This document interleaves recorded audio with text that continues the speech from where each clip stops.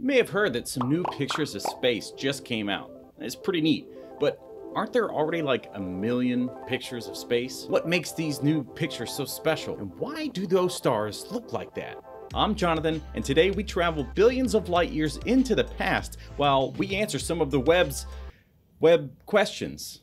Let me start by thanking the NASA social team for everything they did. It was 2 days worth of activities, from the Webb First Images event on July 12th to touring Goddard, meeting Webb scientists and engineers, and traveling to Baltimore to tour the Space Telescope Science Institute. We met so many incredible people and heard their stories leading up to and after the launch of the Webb Telescope. Let's get into some of your questions about the James Webb Space Telescope and its images. Don't we already have a giant telescope in space? Yes, the Hubble Space Telescope, for example, launched in 1990. Old man Hubble is now 32 years old and has lasted far longer than expected. Even though Hubble is still taking great pictures, its technology is a bit outdated and limited to what it can tell us about space. It gives us colorful blobs and weird shapes, which have led to countless discoveries and breakthroughs in our understanding of space. But there's nothing wrong with an upgrade, right? Why is Webb so far away? While Hubble sits at 547 kilometers in low Earth orbit, Webb is 1.5 million kilometers away at its destination, Lagrange Point 2. Well, what exactly is Lagrange Point 2? To keep it simple, L2 is one of 5 points around the Sun, Earth, and Moon that keep everything in orbit together like a choreographed ballet. Webb entered stage right, a beautiful ballerina in a huge sun shield and a camera strapped to its head. Okay, the metaphor's gotten away from me a bit. It sits here because it is essentially locked in place by gravity, which will allow the telescope to capture data without worrying about orbiting Earth and having its view blocked. From here, it will be able to not only capture incredible images of deep space, but also allow us to get detailed images of our own neighboring planets. But there's a limit to what it can see within our neighborhood.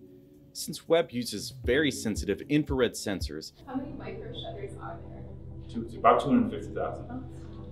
Oh, Yeah, in a piece that is like this big or so. So what's really clever about NearSpec is that it has those 250,000 doors, and you can just open individual ones, and you do that in such a way that when you get a spectrum out in the back end, they don't go on top of each other. It can never look back toward the sun. This is why it has the massive sun shield, which protects all the important sensors and mirrors. So anything behind it will have to be captured with other telescopes. But that's totally okay. It was never meant for that anyway. Let's compare the first image we got from the Webb telescope of SMAX 0723. If you were to put a single grain of sand onto your fingertip and then hold it up about arm's length away, looking into the night sky, this is how many galaxies are in that tiny speck. That's thousands of galaxies that are up to 13.1 billion years old. To help put things into perspective, Hubble had to spend 13 days capturing data that led to this image. Webb, on the other hand, only spent 12.5 hours. Yeah, and look at that. Not only is the detail much better, but we are seeing galaxies we never saw before. The best part, it was completely unexpected. Watch this clip from my visit to the Wavefront room on July 13th. And it was literally from the guide camera that we first saw that the telescope, and I remember I walked in real early in the morning and I see over their shoulder, I'm like, what is that? And they're like, galaxies. So everyone who would come into the flight control room had to walk up the stairs past this door. And so the first thing they would see is whatever we had obtained that shift before. And it was really something. The telescope is more sensitive than we expected it to be. And it's sharper and more stable. And all the simulations we've done for years, we only simulated using a star to align it. So we had one star, in our test bed and in our testing, and here are all these galaxies. So all the engineers are like, where did those galaxies come from? And it's like, and then the astronomers would walk and they're like, oh, I expected that. Well, thanks for telling us. So this is like a 1 minute exposure. Oh, that's a good point. It's really short, and Yeah. all the hot pictures. I mean, you can see it's not dilting around like we normally do in our. But those black spots are where it got too bright. It's literally like a raw image, all that stuff that you see. Exactly. One of the things that we did in one of our fine phasing images, we just went through and pulled out all of the galaxies that were in just a snap like that. And like without even trying a few minutes, so less than a half an hour, this is equivalent to what Hubble would do in, Well, that was 20 minutes. yeah, a day, a couple of days. What's happening in this image? Well, you may notice the prominent arcs in this image due to the intense gravity of this galaxy cluster. The light rays of the distant galaxies behind the cluster are bent, acting as a sort of magnifying glass.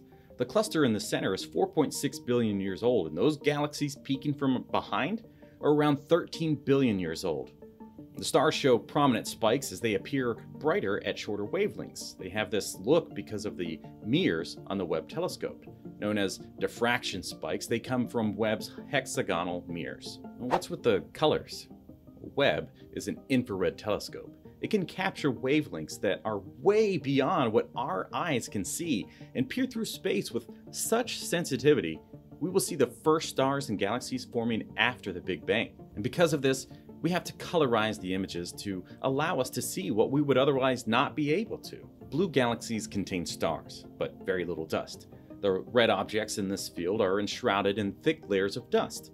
Green galaxies are populated with hydrocarbons and other chemical compounds. Researchers will be able to use data like these to understand how galaxies form, grow, and merge with each other. And in some cases, why they stop forming stars altogether. Why are the images processed this way?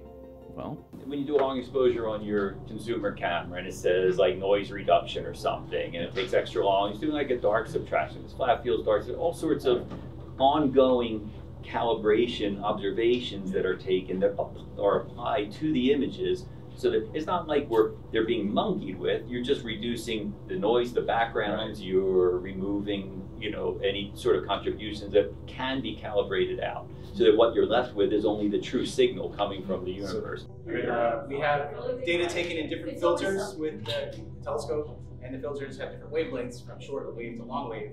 So with Hubble, that's visible light. With Webb, it's infrared light. And we use the same process of like combining short wave, mid wave, and long wave in color to create the color images. Hubble has a lot of cosmic rays that you have to kind of clean up, and in the case of Webb, that didn't really exist. There was some background noise. There's like some like striations across the background that we kind of have to account for. Bright stars on Webb actually saturate the detector, so you get this like dark hole in the center of a bright star, right? So I worked with PixInsight actually to create a script that goes in and just fills the pixels in with like the value of neighboring pixels. why did we take pictures of stuff we have already seen before? And probably the best answer for this is that we are able to compare how powerful Webb is to any of our other telescopes. Obviously, we expect it to be better, but just how much better is a great question. And seeing how Hubble captured the Carina Nebula here, and then how Webb captured it here. That's some amazing detail. The infrared cameras were able to see through the cosmic dust to reveal stars we have never seen prior. We are seeing light that is 13 billion years old. What does Earth look like from there? Well, we wouldn't have even existed yet. And I don't mean humans or dinosaurs. No, I mean our planet and our solar system wouldn't have existed. So if we were in one of those galaxies we saw from Webb's deep field image and could look back in our direction, there wouldn't be anything beyond a rough formation of the Milky Way itself. Earth and our solar system is only about 4.5 billion years old, which is about the same as the cluster here. So I guess it's all relative then. How long will it function? Well, thanks to the precise positioning of the Ariane 5 rocket, it will likely last 20 years, as it didn't need to use much of its own fuel to reach its final destination. And since it's incredibly fast at capturing data, we will be learning more about space than we ever have in a shorter amount of time. What mysteries will we learn with the Webb Telescope? This may be the best part. We don't really know. Just like with Hubble, we will go looking for answers to questions we didn't know to ask. We have only dipped our toes into the pool of knowledge, and we can't even see the bottom yet. It's a lot to take in, but the possibilities for learning are endless. Now that we know Webb's capability, different teams of scientists and researchers will take turns peering through the distant telescope to better understand the life cycle of stars, the early universe, and even atmospheres of extremely far planets. So, did I answer your questions about the James Webb Space Telescope? If not, let me know in the comments what you would like to know. Keep an eye out for more Webb pictures to come in the future, and to see the new discoveries that Webb will share with us.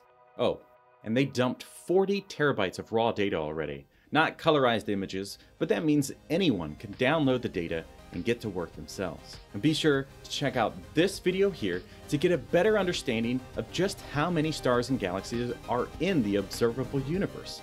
As always, thanks for watching, and what did you learn today?